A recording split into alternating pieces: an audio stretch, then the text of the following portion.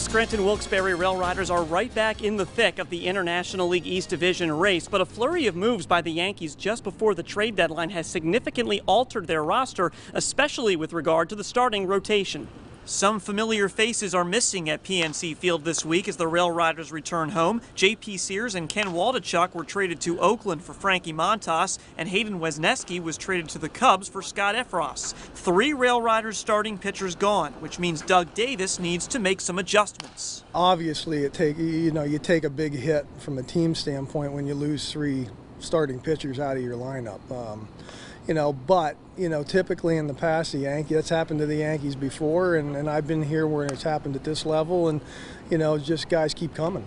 In this case, some call-ups from Double-A, but there are still proven pitchers on the roster, which leaves Davis feeling optimistic about keeping things together. We also have a pretty good group of guys where you have the Clark Schmidts who have been fantastic at the major league level, and now he's here to get built up.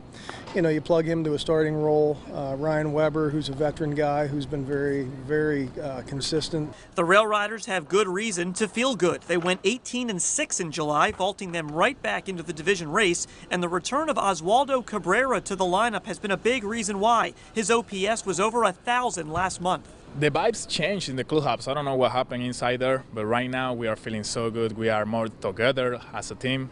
So I think that's all, the vibes that we got right now is really good.